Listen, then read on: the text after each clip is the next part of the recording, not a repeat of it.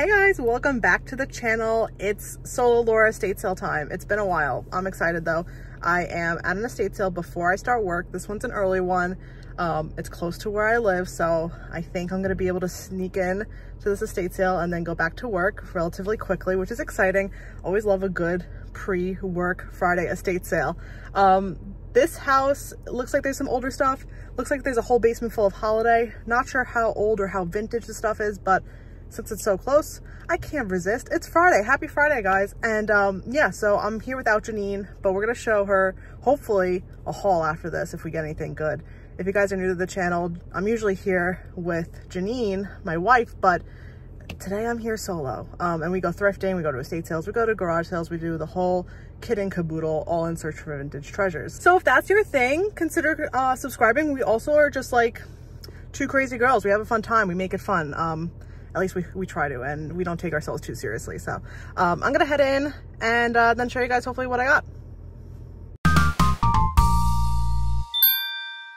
Guys, this was like a chaotic estate sale to start because like at first they were like, go in, it's like 10 minutes before it starts, go in, you can look at the basement only. So I went in, I put a bunch of stuff back in my bag, and then they're like, wait, it hasn't started yet, go out. So I'm here waiting for a few extra minutes until the sale actually started to go back in and look at what I was already looking at. But everybody else had gone like to the front of the house to check out the upstairs. But I was still interested in the holiday, of course. So I made my way in to actually look at everything.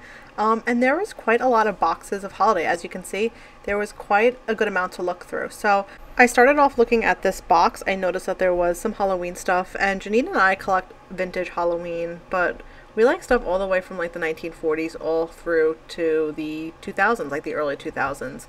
In this box, I found two haunted houses. These sort of ceramic type haunted houses were really popular in the early 90s, and we have quite a few in the collection. They're really fun and quite nostalgic. If you're new to our estate sale videos, Janine and I like to go to estate sales that are called digger sales, where you quite literally dig through the contents of the home. Not many things are priced, maybe a thing here or there, but in this case, all the holiday was just out in the basement in its original boxes, and you know, you come in and you dig through all the contents and you make a big pile, and the company gives you an offer. And usually the bigger the pile, the better your price.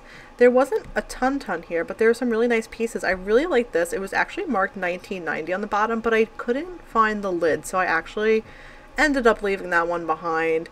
But I did come across this really cute little bat plush, maybe from like Oriental Trading back in the day.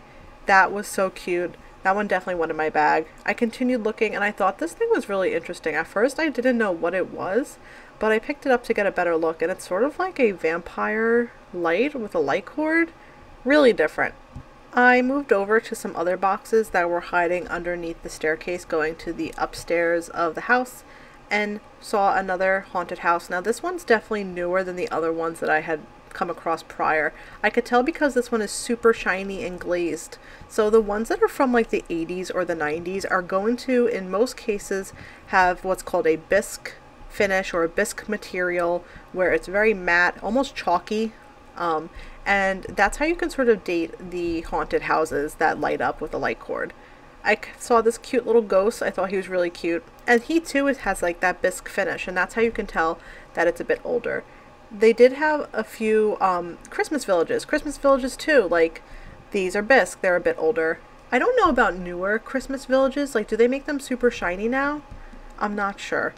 I went back to the Halloween boxes hoping to find more, and I did. I moved some florals and found this really cute wax candle in the shape of a jack-o'-lantern. That's definitely from the 90s. I remember growing up and my mom had a few of those wax candles in the shapes of pumpkins and in the shapes of ghosts.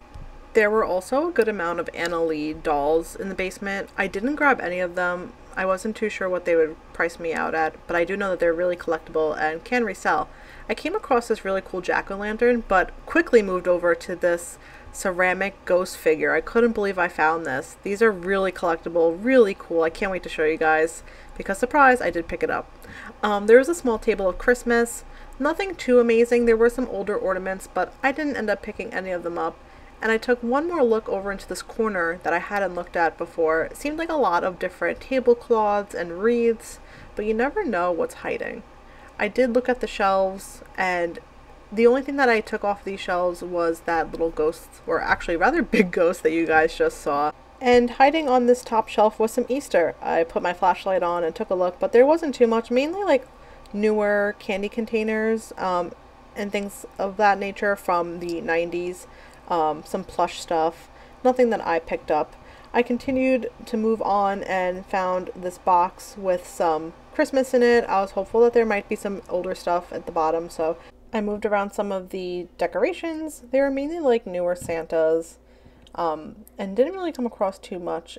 I did see that there was like this really cute wooden Mrs. Claus on a rocking chair, and there was actually another Santa that was in the basement that sort of matched her.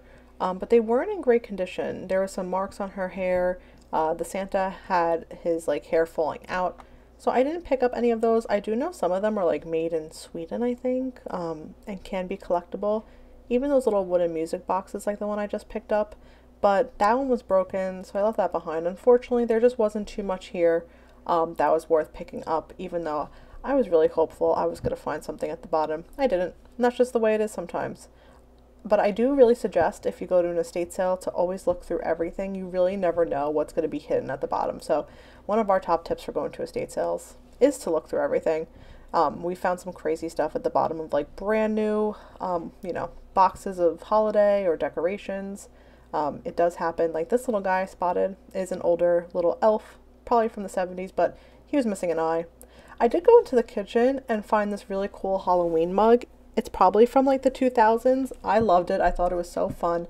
So I picked it up as I continued to go through the rest of the house. And I went into a bedroom right after this and spotted right on the bed a Garfield for Janine. It was only marked $8, but unfortunately, look guys, somebody had like drawn on the eyes. It was so weird. I don't know why they did that. It was a 25-year anniversary plush. I didn't pick him up, but I was really tempted to. On this table, I did spot this really cute, I believe it's like German made, little thermometer.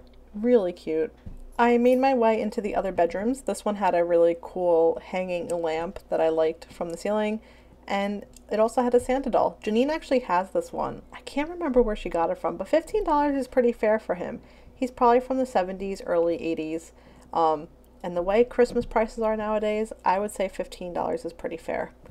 I loved the layout of this house. It was a beautiful house. It was really big and had like 3 or 4 bedrooms on the top floor. I made my way into the next one and started to look around. There was this really interesting doll in the bed, and I still don't know what it is. I should have looked up when I was there, and I still haven't looked it up. But it was like a little gnome marked 1976. I thought he was really interesting, but I didn't end up picking him up. There was a whole closet full of women's clothing, and there were some really nice pieces. I don't know about you guys, let us know in the comments, but in our area there are a lot of clothing resellers. So a lot of people who show up to the estate sales are just interested in clothes. And a lot of them are into like band tees and t-shirts from, you know, the 70s and the 80s. But typically what we find are things like this, just like women's clothing, men's clothing, from the past like 30 years. But we do know that there are quite a lot of clothing resellers out there. There definitely wasn't a ton of stuff at this estate sale. It wasn't like the rooms were filled and filled, but it was still fun to look through what was there. Like this pile of, I believe it was like German maps. They must have traveled a lot to Germany because there was actually quite a lot of German pieces and souvenirs around the house. Well, for you, Shannon, and my mom, so. Oh, you're a doll. Here you go. Thank you. I'm gonna go put it by my mom. Okay guys, we are out of there. That was quick. I was in and out. As you can see, there wasn't really too much besides the holiday, and the holiday was newer, but we love newer Halloween from like the 80s, 90s, and 2000s. So I did get some stuff. I paid $25, and I'm gonna show you guys. Luckily for me, it was a quick in and out. I gotta head back home, start working, log in, but no, it was a good little trip, and I'm excited to show you guys what I got and show Janine too. Okay, I just got back. I'm about to show Janine what I got, but did you guys feel that earthquake? Oh my God, we literally had an earthquake. Janine, did you feel it? Yeah. It was wild. We're like really close to the epicenter. If you guys felt that earthquake in the New York region, New Jersey region, comment below. It was wild. Right, Janine? Yeah, something that's not very common around here. No, so that's our big news of the day, but let's head into the haul. Guys, I was in and out of that house and that estate sale, but I still managed to find some good things that Janine hasn't seen yet. So Janine's behind the camera. Hello. Hi, Janine. And you're going to see her or hear her reactions as I show you guys what I got. The first thing I grabbed was this jack-o'-lantern. He was up on a shelf. I didn't really get to capture him on video, but I just thought he had a really cool face. That's really cool.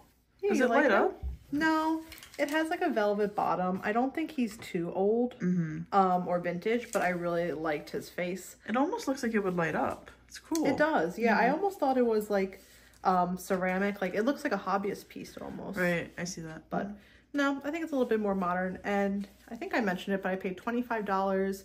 I only paid $8 for him. I thought he was really cool. I think Janine's going to be really excited about this one. I was really excited when I found it. I didn't film it too much because I was so excited. But I found Janine.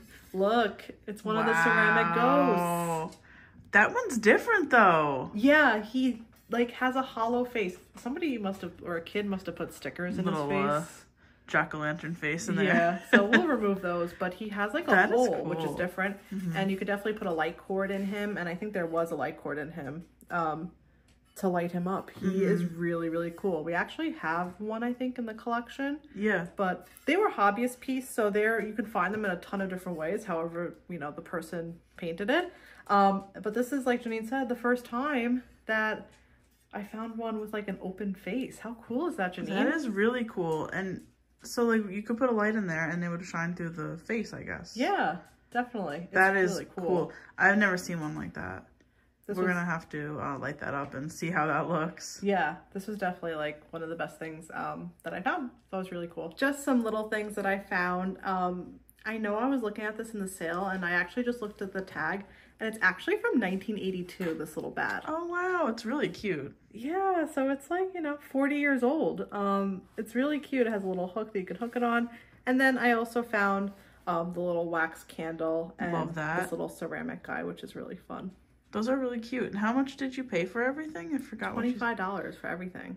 And there's still more. And there's more. I did pick up this really fun mug. I feel like it's hard to find mugs like this nowadays. Yeah. Unless you go to like a small boutique and there's like independent, you know, smaller artists mugs. You don't find this anymore as easily.